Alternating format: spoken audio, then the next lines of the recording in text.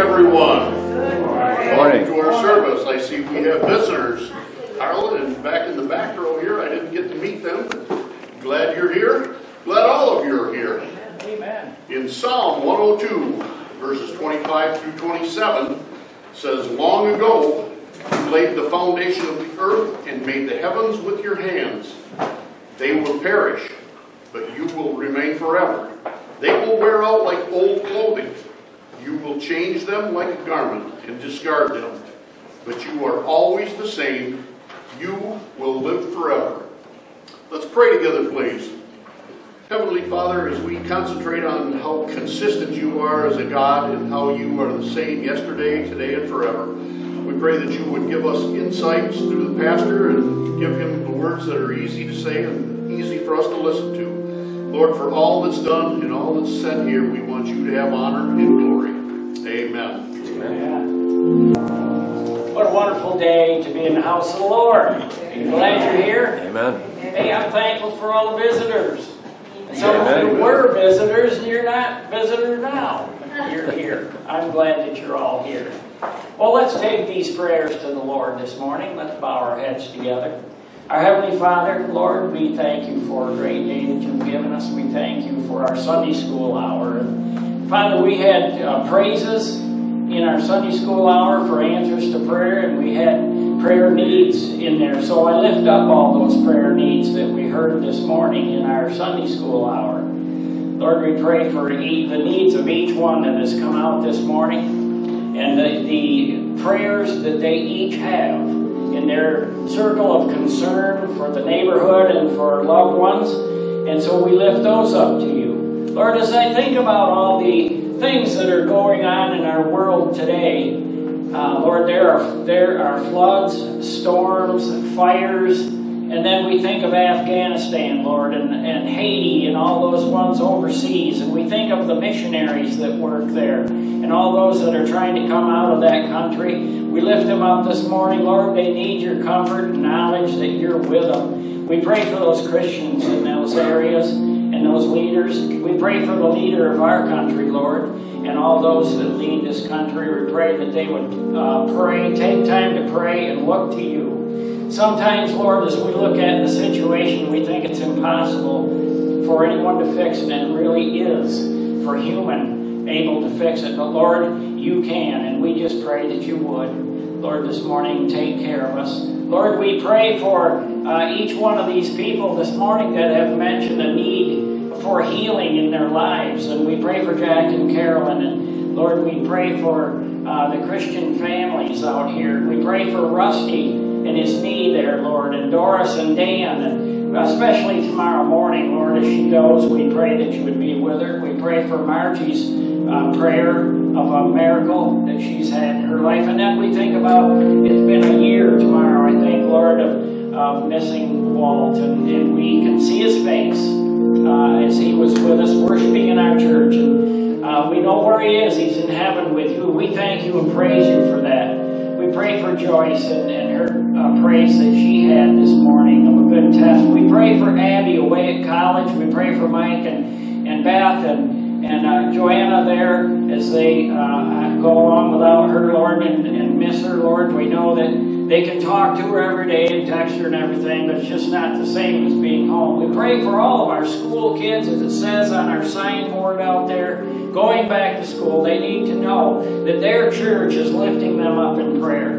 We pray for all those that we've talked to and witnessed to at other places. We pray for Tim Felder this morning that fell and broke ribs and a leg, Lord. We told him we'd pray for him. Lord, anyone that has prayed and said, Lord, that they would pray for people in the community or at the stores that they met or wherever at work, Lord, we lift them up in prayer this morning. Be with Jacob as he goes back to college. And then, Lord, we think of the tragedy just down the road of a house fire. That would be a terrible thing to have happen. So, Lord, we just pray for that family. And that is, we need your prayers to lift them up this morning and encourage them in these days. Lord, we pray for our worship service today, that you would speak to us through the message. through the special in Psalm today, Lord, and then our worship day all day today and a Sunday night service tonight. We just ask for your presence in a special way. In Jesus' name, amen. Thank you. Can I tell you a little bit of a story? Sure. Yeah. Guys turn around and look like, what? Well, I have to talk about him there. In our Sunday school class, especially this morning. By the way, the kids can go to junior church. They're already going. Don't have to announce it. They already know. In our Sunday school class this morning, we were talking about things and callings in our life and who tells us. Sometimes it's another in the church that might nudge us a little bit and say, hey, God needs you to do this. Sometimes it's the Holy Spirit telling us what to do. And I remember, how many years has it been now, Guy? 2. 2 years? 3 in the spring. It'll be, this Easter will be 3 years. Amen. All right. Well, we were participating in an egg hunt here for the little burg of you call this a burg or a city? Village. A village, okay. A village up here in town. And normally Easter is a whole other meaning than eggs for the church, of course. And we decided that we would join the school back here in helping the kids do an egg hunt. So we went and they came over here and we packed eggs up. And I don't know, 3,000 or 4,000 eggs went up there and put them in the park right there by the pavilion. And we enjoyed doing that for 2 or 3 years at a time. And one day, there was a tall guy up there,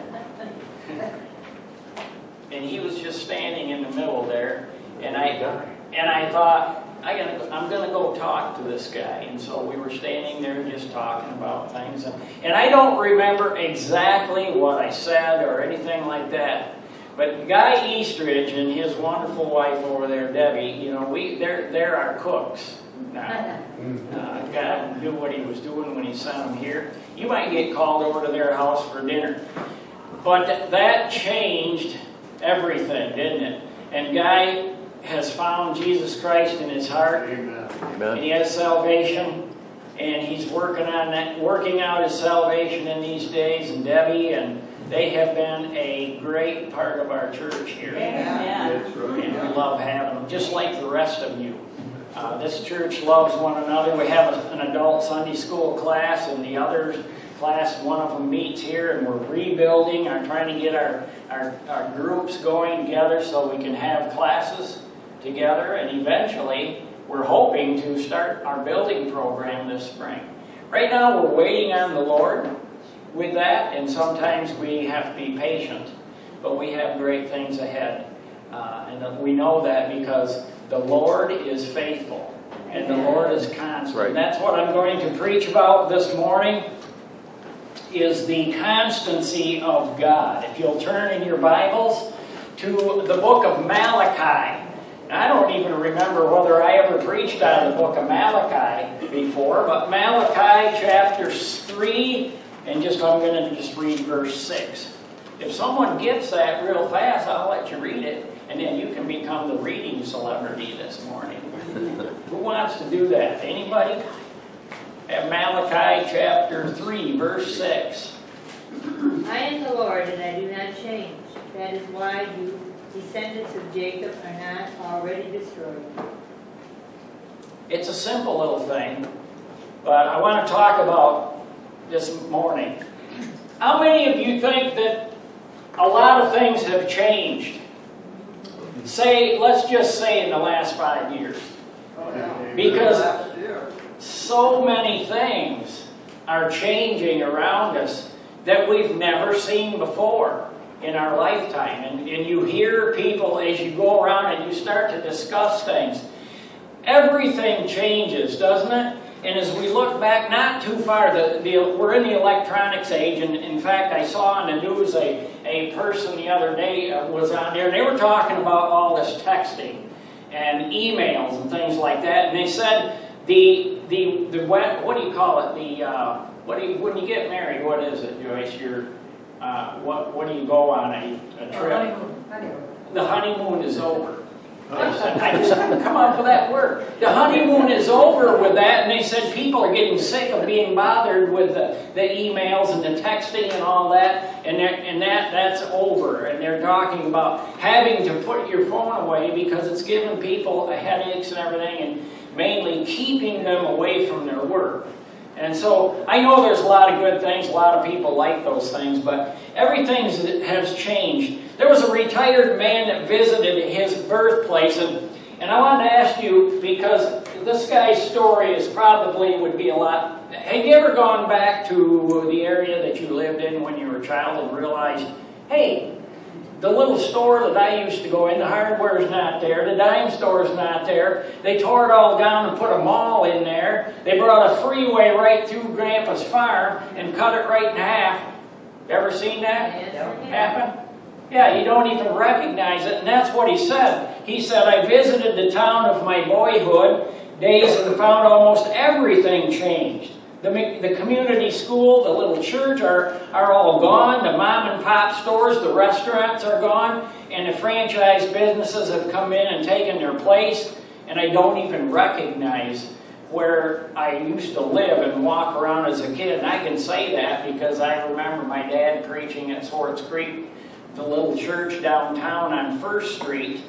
And I walked across the back streets to Mary Crapo School. Some of you know where that is. And 1st Street, I used to go to the sports shop on the corner, used to go down to the hardware. And the funny thing was, I was probably 6 or 8 at that time, and I remember going into hardware.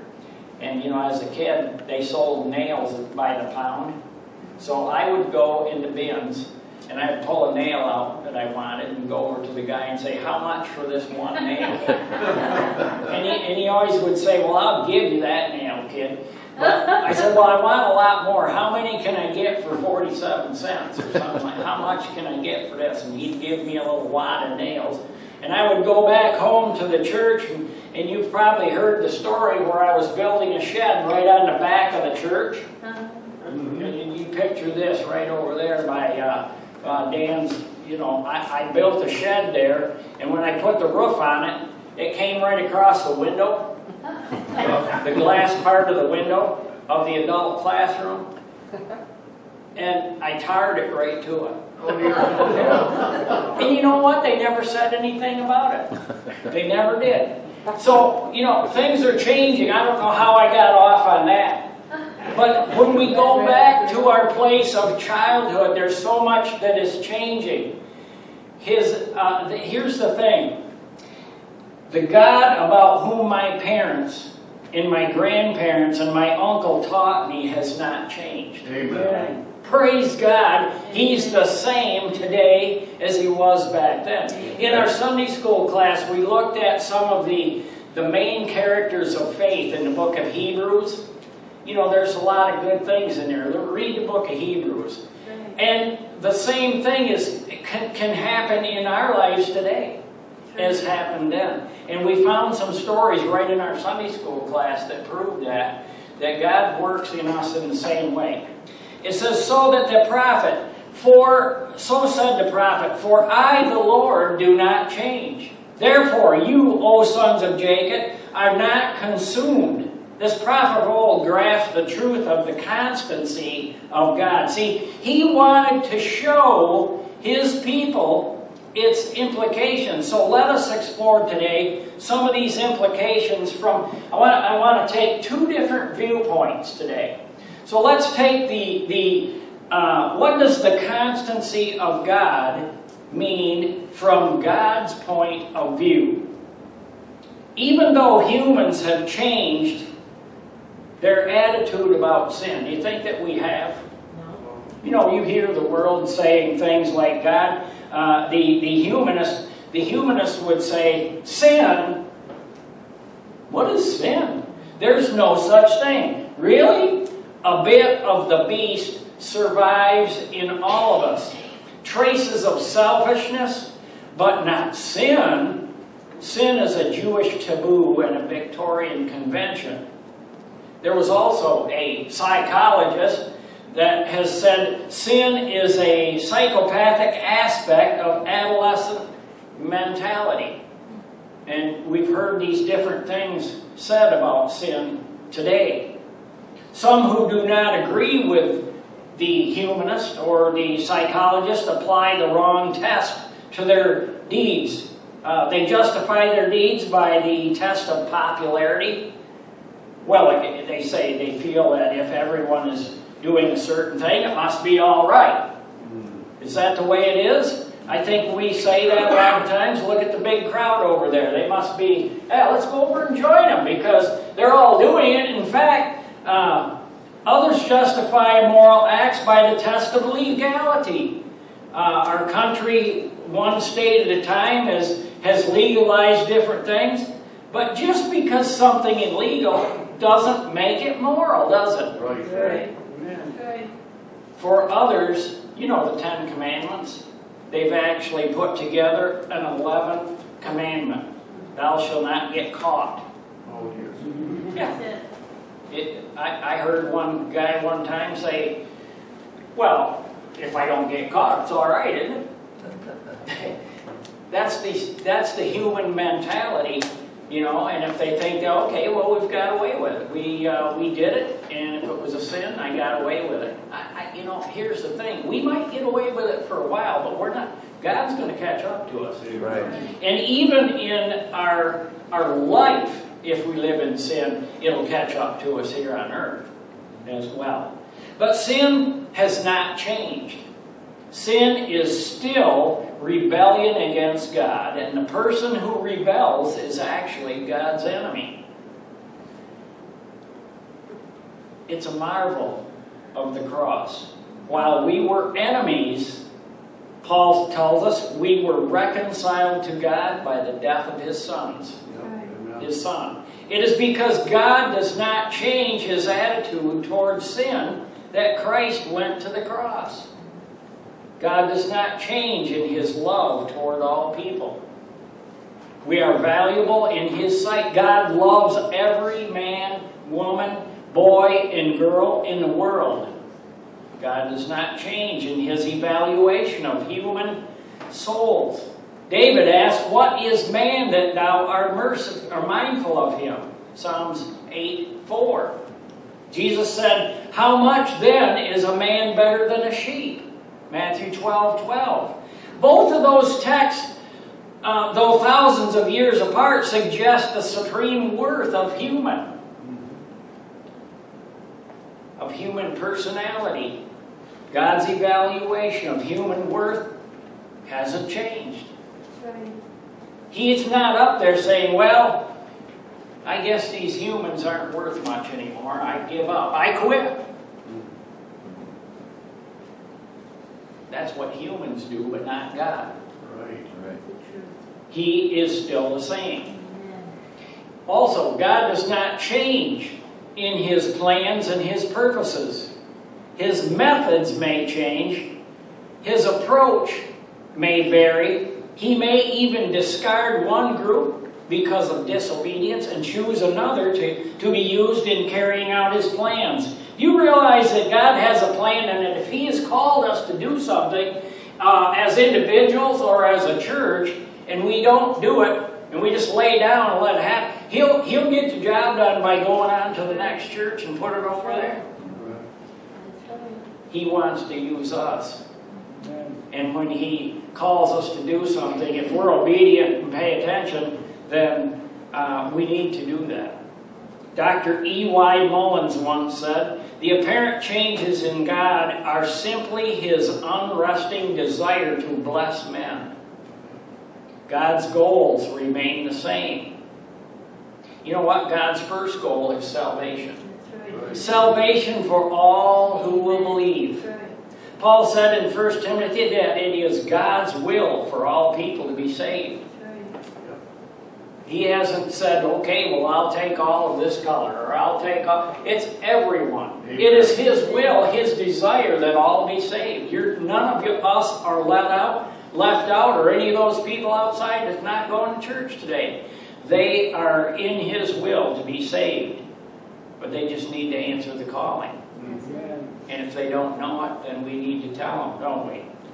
God's second goal is the indoctrination of the saved.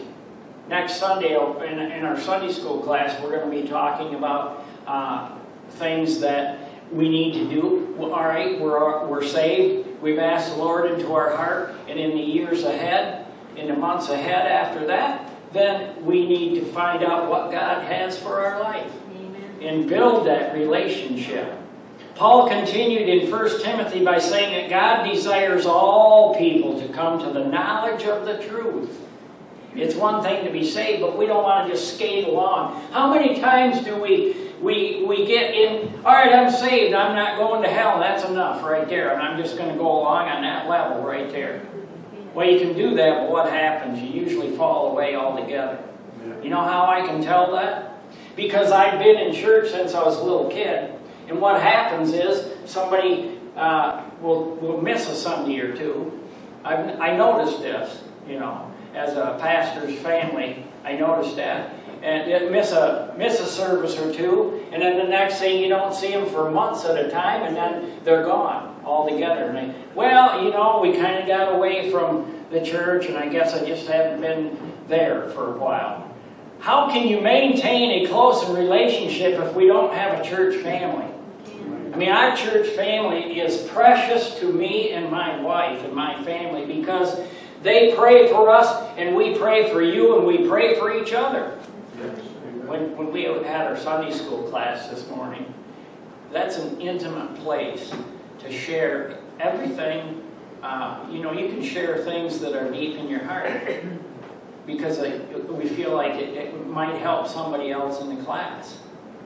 And when you're a Christian, you have that desire to want to share with others the good things that God has done in our lives.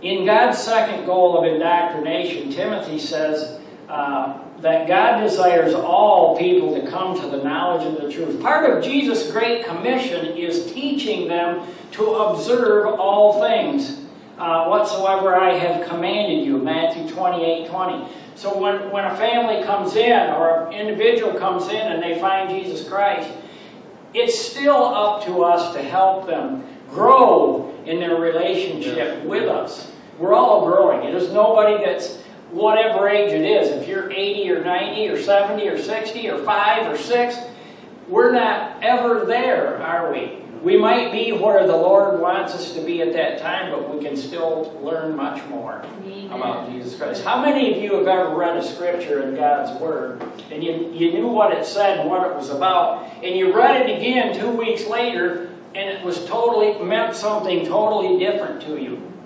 There's so much. This Bible could be this thick, but it is, and it's only this thick. But that's what happens in God's Word. God has a third goal. It is the consummation of the kingdom. Paul said, then the end will come. When Christ hands over the kingdom to God the Father, and after he has destroyed all dominion, authority, and power. God does not change in his judgment and mercy. Our passage illustrates this. It says, then I will draw near to you for judgment. It will be a swift witness against the sorcerers, against the adulterers, Malachi 3:5, and all other sin. God's changeless nature guarantees this. With God, judgment is written into the very nature of things. God's judgment is clearly seen in history. Consider, for example, the Genesis account of the flood and of the destruction of the Tower of Babel, and many other times. Sodom and Gomorrah, for example. God's judgment is there. But the history also illustrates God's mercy. At the crisis in the history of his nation, Samuel said to his people, he said, if ye do return unto the Lord with all your hearts, then put away the strange gods and the Ashtaroth from among you, and prepare your hearts unto the Lord, and serve him only. 1 Samuel 7:3. What was the result here? than the children of Israel did put away, Balaam and Ashtaroth, and served the Lord only. But you see, when the people repented, God's mercy broke through. Amen. That's true. God's mercy never fails, for God changes not. That's right. The mercy of the Lord is from everlasting to everlasting upon them that fear Him. Psalms 103, verse 17. What does the consistency or the constancy of God? This is the second one that I want to talk about, and we got about 6 minutes. Do you think I can get it done? Oh, yeah. We'll try. What does the constancy of God mean from the human point of view? Well, what implication does it carry? You see, the constancy of God warns us of the certainty of God's judgment. His judgment is on the unrepentant, upon those who rebel against Him. Sin has not changed, or has it its penalty. The soul that sinneth, it shall die. Ezekiel 18:4. The wages of sin is still death. Romans 6:23, and nothing can unwrite that law. He hasn't changed. Just because we have changed in this earth and the states have okayed something or said, yeah, it's legal now. Well, that doesn't mean that it's okay morally, does it? The constancy of God assures us of the dependability of His promises. The Bible is full of promises. That's right. There's thousands of promises in there. He has promised to receive us. If we decide to ask for salvation, ask the Lord to come into our heart, He has promised to receive us. And that hasn't changed. That's right. How about our prayers? He hears our prayers. He sustains us and protects us. He has promised to relieve us from our burdens and strengthen our trials. He has promised abiding fellowship. Matthew 18:20. He gives us power. He gives us power to do the things that He asks us to do through the Holy Spirit. His promises are not just empty words, folks, and you know you've experienced them. His changeless nature is their guarantee. The constancy of God guarantees the security of believers. God's changeless nature is bound up with His sovereignty. Sovereignty means security. The security of believers is predicated on the sovereignty of God who does not change. That's right. You guys found anything that's secure in this world anymore? No. Hard to find something, isn't it? You think you're going to go buy something. You think you got money in the bank, and the next thing you know, some hackers taking the whole thing. It can happen overnight. The funds that you have in different things are gone just like that. I used to work with a guy, and he used to sell my buildings there back in 2012 when things went like this. He had a lot of money in the bank. He lost $500,000 in there. You know, some of it's come back, but you see what I'm talking about? There are things in this world that you can't totally depend on. I think we've really learned in the past few years that the biggest corporations can fall, and it doesn't matter how secure they are. The one thing that is secure is our relationship with Jesus Christ. That's the truth. That's what we can depend on. God who does not change. This is the rock on which our faith rests.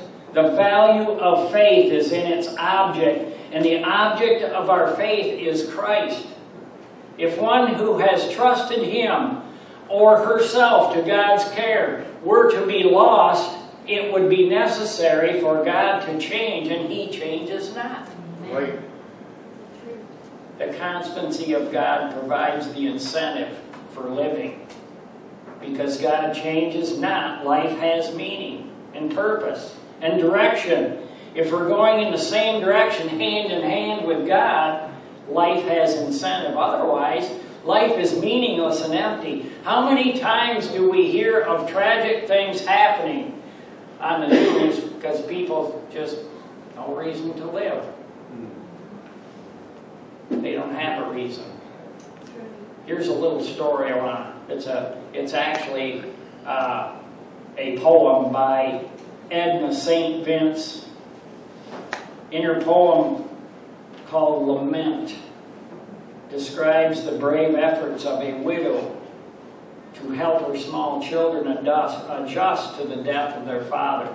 She was trying to help her kids as they were sobbing around the house. She lost her husband and there, the children's dad. She began to make clothes for the children out of his old clothes. Here, you want to wear one of your daddy's shirts. She gives them their father's trinkets to play with. The poem ends on this plaintive note. Life must go on, she said, but I forget just why. See, people don't have any reason. Without Jesus Christ, there is no reason. Amen. Many people are saying the same thing today out here in our world. Two questions plague the minds of modern men and women. What does life mean? What are we here for? What's my purpose? And what in this world can be trusted to stay the same? Both questions are answered in a changeless Christ. Outside of Christ, individuals are free to choose what kind and how great a sinner they will be. They are alienated from the ground of their being. But life takes on a new meaning when a person enters a relationship just like Guy did. And many of all of us did, if you know Jesus Christ. It takes on new meaning when a person enters a relationship with a changeless God. That's right. Through Jesus Christ. How do I get that relationship with Jesus Christ?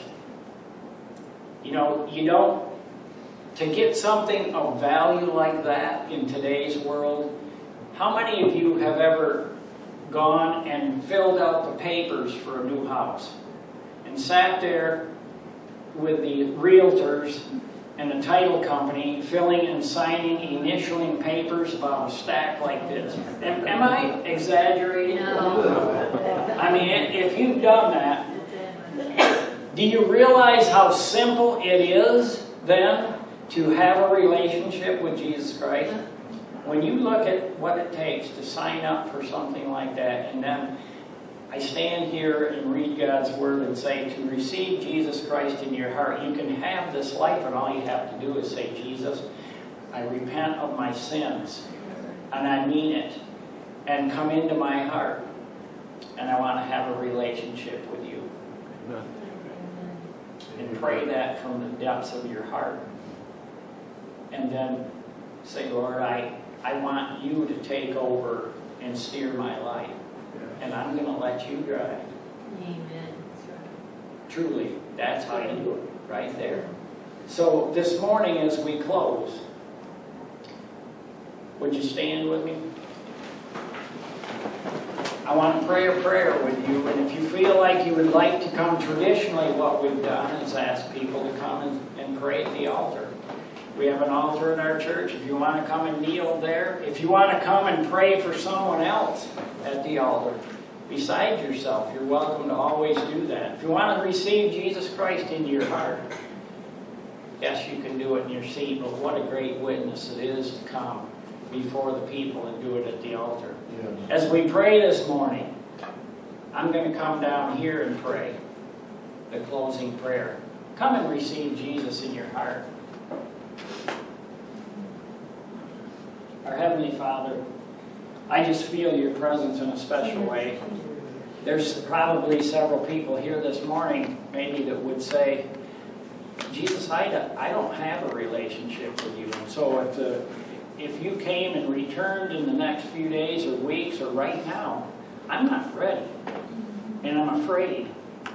All I need to do is come and say, ask you into my heart this morning and say, Jesus, come into my heart. I repent of my sins. Anything that I've done that would offend you, Lord, I give it to you this morning. And just do that right now. You can do it in your seats. But it's important that you do it and receive Him into your heart. And tell the Lord, You take the wheel. I want a relationship with you. I believe it. I have faith. Don't let the devil take you back. He's trying to keep you from stepping out this morning. Take that first step for him. Father, I just pray for strength and courage this morning from each one of us. And as we go to our homes, Lord, if you're speaking to us, let us not get away from that feeling of you speaking to us. We just pray this today in Jesus' name. Amen. Love you all this morning. Thank you for coming.